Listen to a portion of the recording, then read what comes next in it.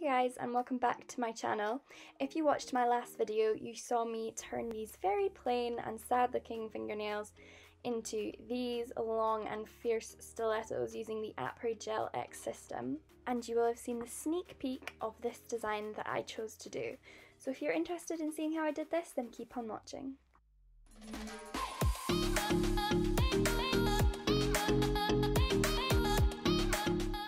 So I'm picking up this design from the very end of my last video, and what I'm doing here is I'm just blending in the Apre gel system around the cuticle so that when it grows out there isn't a big step basically between my natural nail and where the extension is.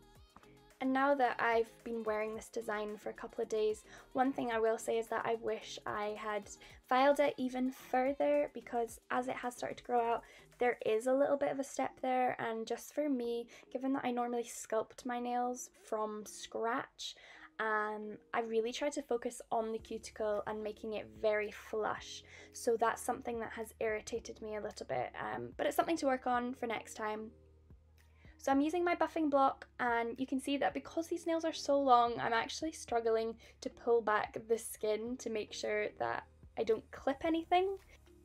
And I'm just using the cuticle nippers here to nip away any of the pieces of gel that have pushed out from underneath this full tip. This would be the perfect time for you to choose to shorten the tips if you wanted to. However, I decided for the particular design I wanted to do, I wanted to test out the full length, see how I got on with it, and that was what was going to work best for me. So the prep for these is actually really quite minimal.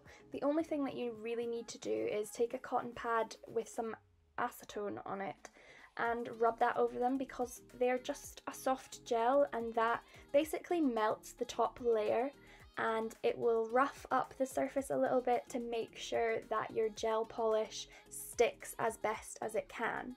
Now, because I'm using an ombre foil, I decided that underneath that I wanted the polish to be a bit of an ombre as well, so that if there was any missing pieces of foil, it would blend in quite well.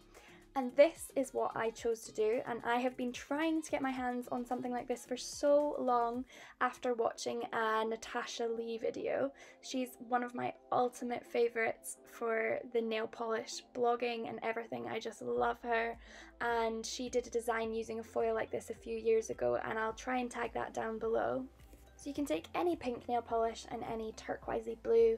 I chose Pink Bikini by Shellac, and this is just a turquoise colour from Lavender Violets. I don't know what the name or number is. It doesn't seem to have anything on the bottle, and the reason I chose these was because I thought that they were a good match to the foil basically. And all I'm doing is I've painted the pink halfway up the nail and I painted the turquoise on the other half, and now I'm taking my trusty brush that I use for pretty much everything and just trying to blend them together a little bit where they meet in the middle. Now, this brush wasn't great for that, and I will acknowledge that fact, because whenever I used it, it was just kind of wiping away the polish, so I'm having to go in and add some more. But what that meant was I could blend it a little bit better by just using the brush that comes with the bottle, and as you can see, it's blending the pink and blue quite nicely to create that purple that's in the middle, and that's exactly what is in the ombre.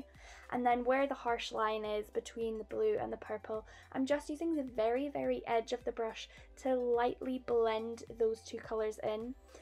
I'm gonna say straight up, I did not do a very thorough job of this. I didn't care if it was messy or tidy or perfect or anything, because ultimately it's going underneath the foil. I just wanted to have a bit of a base layer there. So if it comes out really messy, like, it really doesn't matter.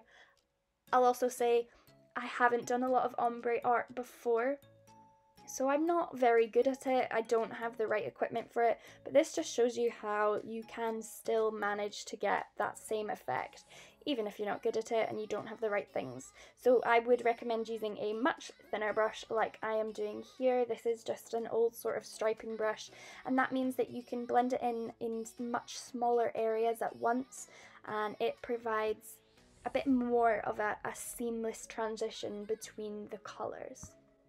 So I'm doing this on all of the nails, and when I'm happy, I'm going to cure it. But yeah, you can see, like, this is very much not a perfect blending job, but it's going to do the trick once I apply the foil. So the next step is to stick on your foil glue or foil gel, and of course, I didn't film myself doing that, but I did put it on and I used the Urban Graffiti foil gel transfer glue, I think that's what it's called, and I have used that in a previous video.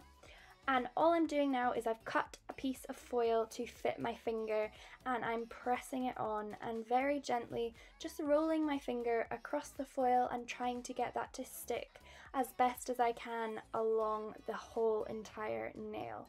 Now these are so long. I actually need the full length of the foil, and I wasn't expecting that, but it does mean that I managed to get all 3 of the colours in and a pretty decent amount of each colour as well. One thing you can do to help you is use a silicone tool. I actually preferred the effect of just using my finger, and I'll show you a clip of that later on.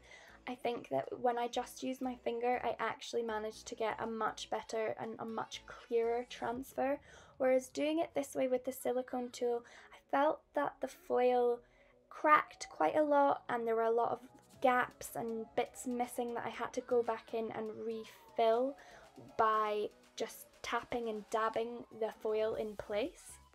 So as I pull the foil away in the next clip, you can see where there are a lot of bits missing and gaps.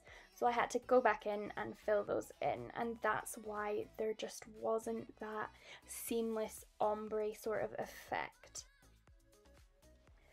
But once I'm finished with the dabbing and I'm happy with where the foil is and how the ombre is looking, I'm going in with my top coat just to seal that all in. And you want to do quite a thorough job of this, because once you wipe over with acetone or you start washing your hands, any bits that you've missed with your top coat, it's going to wash off, it's going to come away. And don't worry about the foil that is on the finger, that will come off when you wash your hand as well. It just naturally sticks to anything and everything that it can. So I've gone ahead and finished the rest of the fingers, and this is me just showing you one more time what I did. So this is on the thumb, and I'm using my finger much more, and you can see that the transfer is just a lot better than when I used the silicone tool. So I'm going back in, dabbing any little places that I've missed until I'm happy. Then I'm going to top coat and move on to the next step.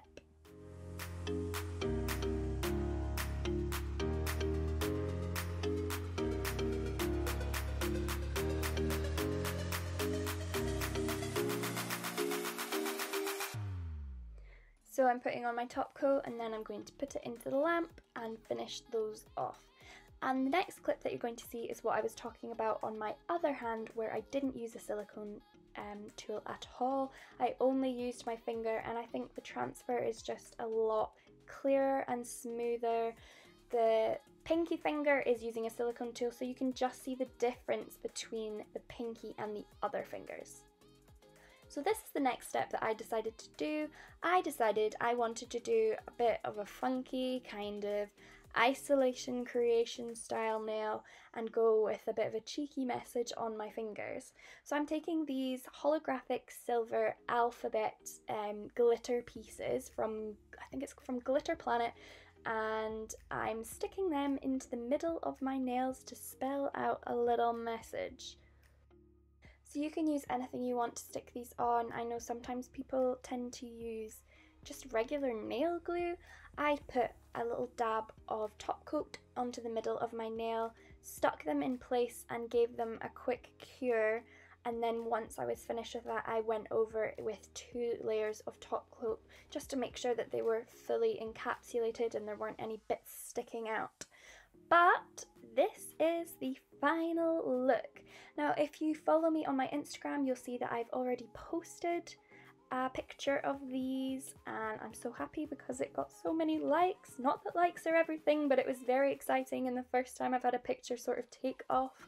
But I'm really happy with how these turned out, and I hope that everyone is staying safe, and more importantly, I hope you're all staying home. So thank you for watching, and I'll see you in my next video.